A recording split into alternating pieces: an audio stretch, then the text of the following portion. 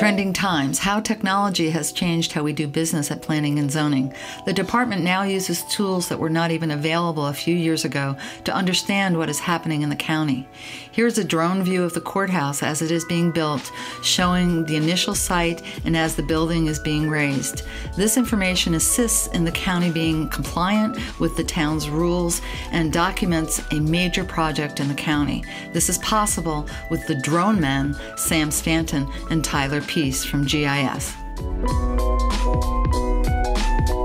The Permit Division of Planning and Zoning is using QAC maps to assist citizens and their agents with quickly and efficiently applying for permits without the need for additional expense of hiring surveyors or taking the time to measure for sheds, buffer plantings, landscaping, and other permit needs. The availability of Queen Anne's County maps and the tools in the platform have made the department more efficient in reviewing and approving permits.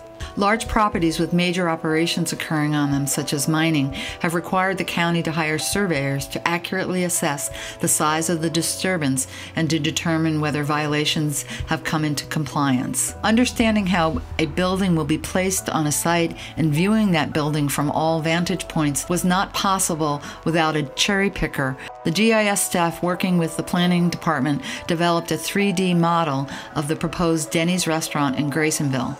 This technology allowed the Planning Commission to view how the proposed restaurant would appear on the site and inspired many changes to the layout and access to improve both form and function of the building.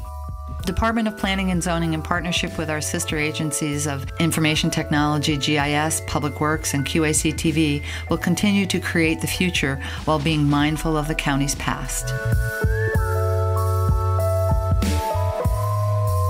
For further information concerning activities of the Department of Planning and Zoning, please go to qac.org, the website for the county, and click on Planning and Zoning.